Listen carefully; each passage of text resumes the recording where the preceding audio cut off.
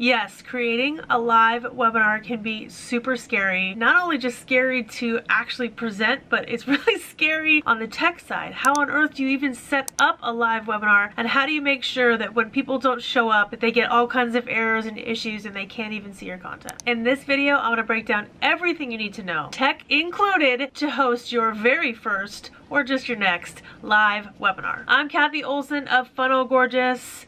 New hair, who dis? And let's dive in to getting you that webinar. I'm going to talk about some different tools you're going to need and kind of a comparison of the tools and when you would choose one or the other, and also what's our favorite, right? First thing you need is you're going to need slides, very similar to what you're looking at right now, which is a slide deck. There's a couple different programs you can use. Canva, we love Canva. It's an online web-based program. They have a free version and a pro version, but the pro version is pretty awesome as well. You don't need to hesitate to upgrade on that. Google Slides is what we actually use. We love Google Slides. It's very, very versatile. You can load it on any machine. You can share it with anyone. There's tons of cool tools inside of Google Slides. It's just so accessible and it's completely free. We love that. And we also sell slide deck templates that are in Google Slides as well. For those exact same reasons, we love them. And you can also have vector graphics, which not a lot of people know. And in our slide deck templates, we have vector graphics that you can just literally change out the colors right there. You don't have to leave, go to Photoshop or any of that stuff. Huge fan of Google Slides. And of course, there's the transitions like that you're seeing now. There's also PowerPoint, which is a Windows program as well. It's pretty much a gold standard, for any Windows machine that you can use those as well. You might have some issues if you pull up a PowerPoint on someone else's computer or someone else's laptop, but it's probably not going to be an issue for a webinar. But if you are having someone else run the slides for you, it can be an issue. Got to make sure that you have all that set. Same thing with Keynote, which is the Mac version of that. They're both very powerful. They have a little bit of a learning curve, not too bad. You could say the same thing for Google Slides, but Google Slides is pretty darn simple to use. Those are kind of our recommendations. So some resources for those. I have two different resources for you regarding to slides. If you want additional help on that, funnelgorgeous.com is where we sell the templates for the Google Slides. So if you're looking for slide templates and you want the all pre-designed for you in those vector formats and stuff as well, a lot of them are vector, and they're not all vector, but most of them are. All the new ones are. You'll want to go that way. And also Webinar Gorgeous, we teach actual how to create the slides, how to write the slides. So it's a whole course. If you already know how to do a webinar presentation, then you can skip it. But if you want to know how to actually sell via slides, via the presentation, Webinar Gorgeous will totally set you in how to actually what to put on each slide. So it's not necessarily the templates, but it's more about the sales and the how to present in order to have someone, by the time you're ending your presentation, that they will buy. So that's kind of the idea with Webinar Gorgeous. Next thing you'll need is some sort of traffic source. So you need someone pointing or telling someone about your live webinar, right? You need a traffic source that's pointing for people to sign up. So obviously the first thing you can do is organic social. This would be posts on Facebook, on Instagram, on IGTV, any of the social media platforms, telling people that you're going to have a live webinar. Really, any organic social works except for YouTube. Probably not the best because it's not really real time. People are watching videos way after the fact. So unless you have a evergreen webinar, but if you're having a live webinar, pretty much anything else, even TikTok, those guys, they're really live in real time and people will see them before the actual webinar comes up. If you wait too long and they see the content later, they will be upset, or maybe not. Maybe they can catch the replay. But if it's an open and closed cart, you want to make sure that's really clear on getting them signed up ahead of time. So those are the things you really have to think about as far as organic social, is just making sure that it gets in front of people in a timely manner and that they don't see it after the fact when it's already over. And that's the harder part, because with the algorithms, they kind of show them whenever they feel like it. Might be 3 days later, people might see the post. So you just want to keep that in mind. That's not quite as accurate as for when they see it. But if you're going to have it in an IG story or TikTok or something that that they're going to see at that time, or that's going to expire, it might be just something that you want to think about when they are actually going to see that content. And then of course there's paid ads. This is our favorite version of live webinar traffic source, mostly because we can control exactly when people see it. There's a window that's open and closed. It starts showing people at this day, it stops showing on this day. It's very easy to control. You have your ad budget, so you can really dial it up the more people you want to see it, all that good good stuff. So you can like really like choose your audience here, and you can choose your audience based on the purchase price. You can say, okay, if I'm going to be selling something for $100, I'm willing to spend up to $30 to get one person to go on the webinar or whatever that is. So you want to be thinking there's a way that you can kind of crunch numbers to say, okay, I want this many people to see it at this percentage of a buy rate. So you can just really like fine tune it more than you can with organic, where you don't have much of a choice on who it's shown to. JV partners is another option. So JV stands for joint venture, which means that you just partner with someone else to do your live webinar to someone else's audience. So for example, if I'm selling, funnel building services and there's like a business coach, and I know that a lot of people that they work with would love to hire me for my funnel building services, then I might, hook up with them doing a JV partnership and saying, hey, you'll get 50% of the sales I make. Just pitch this to your audience, come and hang out with us, maybe help me answer some questions about how this would be a good fit for your audience. And then whatever sales we make together, I will give you a percentage of. So that's another way to get a traffic source. And then affiliates, it's just a smaller version of a JV partnership where people are just actually getting a lower percentage. It's not like a JV where they're coming to the webinar. They're just kind of telling people about it more passively and saying, hey, there's this really cool thing you should check out. And they usually get a lower percentage on those. And that could be like kind of ongoing too. So some easy resources for you guys on this is funnelgorgeous.com, because we have templates for ads and we also have templates for organic social. Whether you want to tell people about your webinar through organic posts and you want to say, hey, this is coming up, or if you want to tell people through ads, we have both of those for sale on funnelgorgeous.com. We have the templates, the design templates for you to use. Those are in Photoshop and Illustrator and also Canva. And then Ad Gorgeous is an actual course we have that teaches you how to create all kinds of different creative for your paid ads. So it's really more about the idea behind that ad. So it's saying, okay, I have an idea for an ad, or how do I even come up with an idea for an ad? You build a whole bank of tons and tons and tons of ideas for different cool ad creative. So that's what Ad Gorgeous will help you do. It's also a course. So those are some resources for you. So then the next thing you'll need is the sign up page. So the sign up page is what they actually land on, whether they're coming from social media or they're coming from a paid ad or they're coming from an email, whoever told them, whatever traffic source, this is where the traffic source points them to. So that's the sign up page. So they see, okay, this is what is happening. This is when it's happening. And here's where I put in my name and email address. I'm registering to show up at this live webinar. Whether they show up live or not, that remains to be seen, but they're at least saying, yes, I'm in, I want to come to this. So remember that the sign up page is going to actually hook into your email marketing system. After they sign up, you have to have some way to get a hold of them later on. And so normally this would be some kind of an opt-in page that would send them to save as part of a list of people who are interested in coming to the live webinar. And you would also want to send some kind of a confirmation email after they have this. So this could be just one page hooked up to your email and then sending out an email, or it could be even just like an actual page. It doesn't have to necessarily be an email. It could be just a thank you page. Thanks for registering. Here's the details. Make sure you save it in your calendar, that kind of stuff. So that's like how this page would function. So this could be as simple as an email list and not even having a page. You could send out an email and say, hey guys, sign up for this, register for this. You have all the information in the email. They click a link and it automatically puts them in a new list, which would say this is the interest list. That would be the simplest way to do it. Not necessarily the most sophisticated, but it is what it is. A lot of people do it that way too. The way that we do it, the way that we recommend is FG Funnels. It's a funnel building platform where this takes on a bigger life from now on, and kind of everything can kind of be inside of FG Funnels. You can actually host your page on FG Funnels. You can use your domain name. If you have a domain name, you can have it all there. So the whole sign up page and the email would kind of hook up there, or you can use any of the other funnel builders, Kartra, Kajabi, ClickFunnels, any of those guys, or you could just use a Facebook group. So sometimes people have a sign up to just go straight to a Facebook group, and that Facebook group is sort of the container for the entire webinar. So we'll talk about that in just a second when I talk about broadcast, but it could be that they basically register for the webinar by joining the Facebook group, and then the webinar happens in the Facebook group. So you could use it that way. It's kind of a little bit of a workaround, not necessarily the cleanest way because you don't totally have access to their email addresses at all times. So that's kind of one thing you have to be thinking about when it comes to having a Facebook group. Not the cleanest way, but it is a way, and people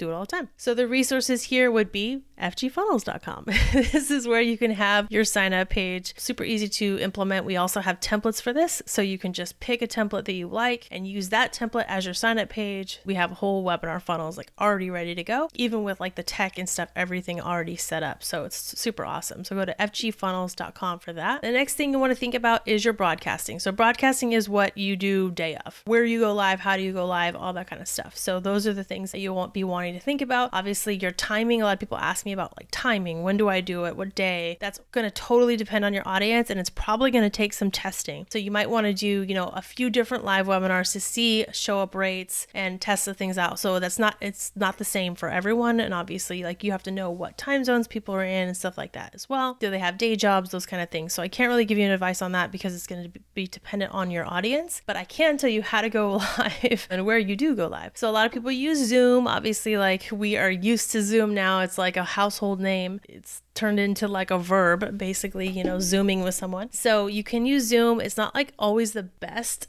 solution, but it is a solution that you definitely can use. One way that we prefer, that we would say that was probably the easiest and provides you the most value, bang for your buck, is YouTube Live and FG Funnels. The two of them together, you can use these in concert. Basically, you can schedule that YouTube Live within YouTube and you embed the YouTube link onto your FGF broadcast page, which is like already set up. It already has the sales information in there. You can even have a chat in there, like all that kind of stuff. So the actual broadcast page lives on FG Funnels, but the streaming part comes from YouTube Live, which is totally free. And I'll show you with the replay why this is a really cool setup. It's basically the most hands-off way and also the cheapest because you don't have to pay for like an extra software. And then there also is Facebook Live. So if you're going to use the Facebook group kind of route where you're doing the whole thing onto your Facebook group, you can use just a simple Facebook Live inside of your Facebook group, your private Facebook group that people have already pre-joined, and you just use your Facebook Live there. And then of course you can also use a paid webinar service. This we don't recommend until you're kind of like up there or you have like really advanced needs for your webinar because it's very expensive. It's very tech heavy. Most people just don't even need that. It's only really needed when you need a lot of statistics and you're like really fine tuning and tweaking, and it's just very high level. And so we don't recommend people to start there because it's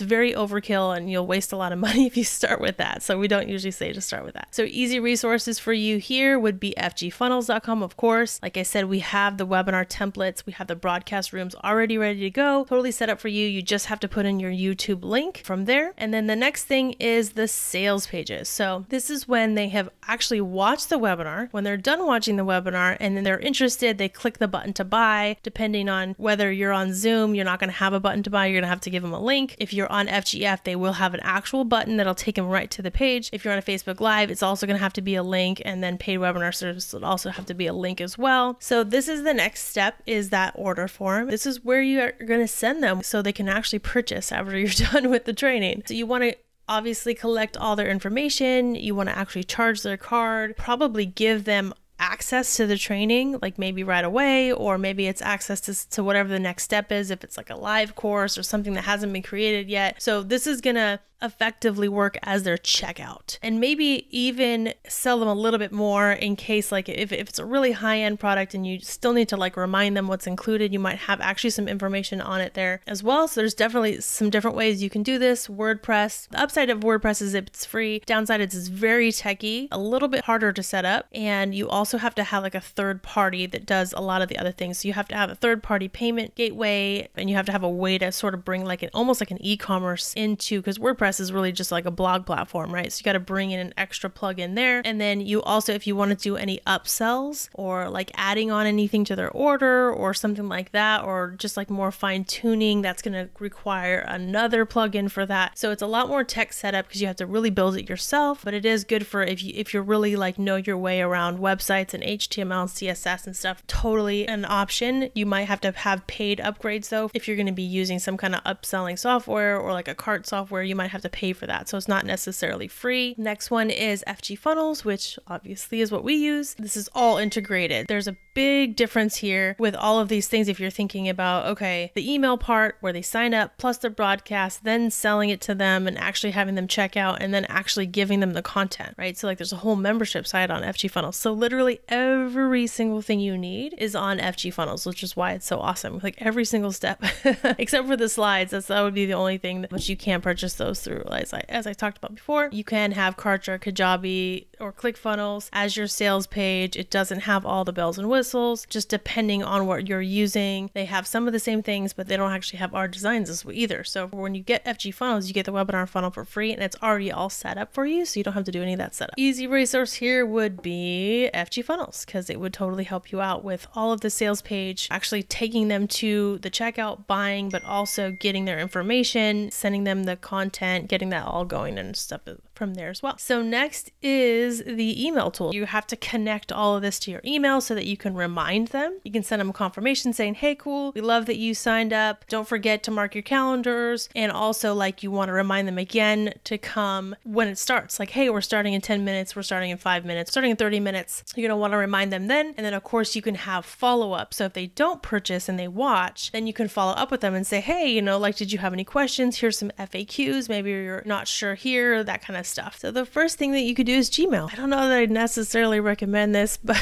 it's kind of the hard and painful way to do it. But you could, especially if you have a low registration rate of just like maybe 100 people, you could totally just email them and just say, hey, it's coming up, or have your reminders there. You can also get flagged for spam, so you want to be careful with that, but that is the simplest. And then FG Funnels is obviously the one that we recommend. It's amazing because instead of working like a newsletter, it works more like your actual Gmail, so the deliverability rates are much higher when you work through SMTP server, and this can hook up through G Suite or using Mailgun or some kind of email SendGrid, something like that. Like using the email systems, you can use FG Funnels with third parties like ActiveCampaign and ConvertKit and stuff like that if you already had that, but we do recommend for the best results to have the built-in email. And then of course you can just use these directly, ConvertKit, ActiveCampaign, MailChimp, all of which have different prices based on how many subscribers you have. So it can get pretty high up there in cost if you start to get, the tens of thousands range. And that's just for email, obviously, just the email tool, but you can use the email tool that's inside of FG Funnels. And so obviously the easy resource here would be FG Funnels, which is, the emails all included in there. It's all hooked up with your integrations, with your,